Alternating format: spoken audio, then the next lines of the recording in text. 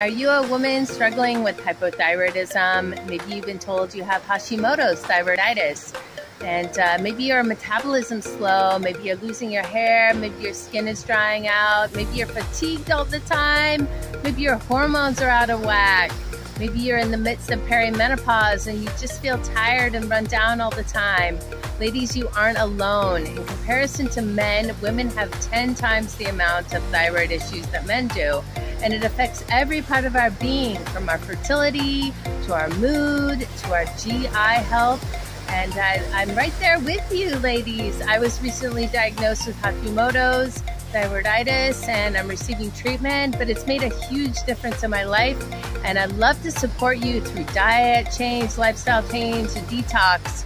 So if you'd like to receive some support with your thyroid issues, please reach out to me. I'm on Facebook, Athena Rose Aloha, or my website, LuminatedHeartHealingarts.com.